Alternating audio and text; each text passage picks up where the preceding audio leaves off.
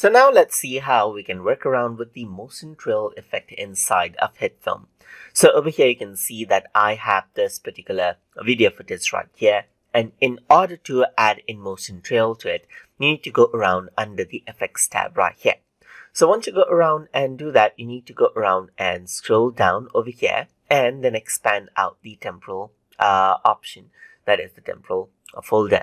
And once you do that, you can see that motion trail is an option over here.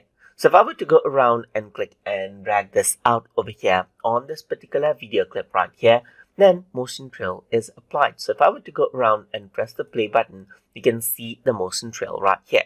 You can go around and increase out the frame radius, as you can see right here, and change around the phase over here as well. And as I do that, you can see that the motion trail right here changes up. You can see that it is much more blurry right here. So you can see a motion trail right here where the movements is happening just like this. And that is it. That is how you can apply out the motion trail effect inside of HitFilm in video clips. So hope you guys learned something as always. And as always, please like, comment, share, and subscribe.